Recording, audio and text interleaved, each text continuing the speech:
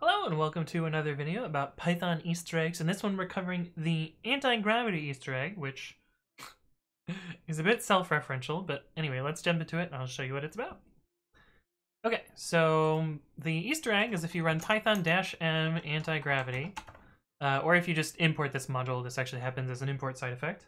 If you run this, oops, we need Python 3. It will open up a web browser to a xkcd comic about Python from a very, very long time ago. I actually looked it up, and this comic, is it 353? Originally appeared in December of 2007, so quite a long time ago. And relatively quickly after adding this comic, oh, and the reason that it's anti-gravity is there's a bit in the comic which says, I just typed import anti-gravity. I also sampled everything in the medicine cabinet for comparison. But anyway, this now opens this webcomic as a part of this. And let's see, user lib python 3.8. I mean 3.9 would have worked as well. Antigravity.py. And this is that side effect that happens here.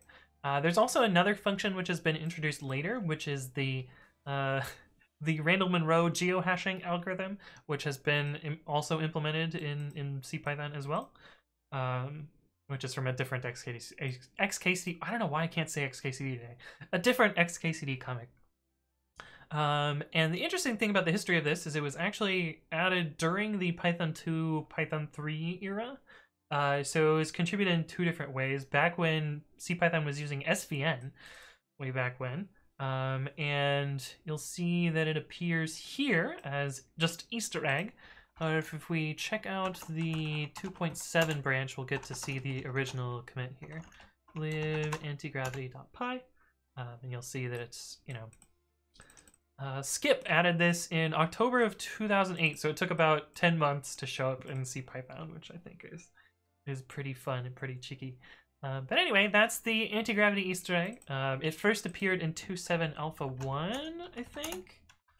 Contains, oh no, get describe contains 2.7 alpha 1. Yeah, so that was the first place in which this Easter egg appeared, and it's still in Python 3 today.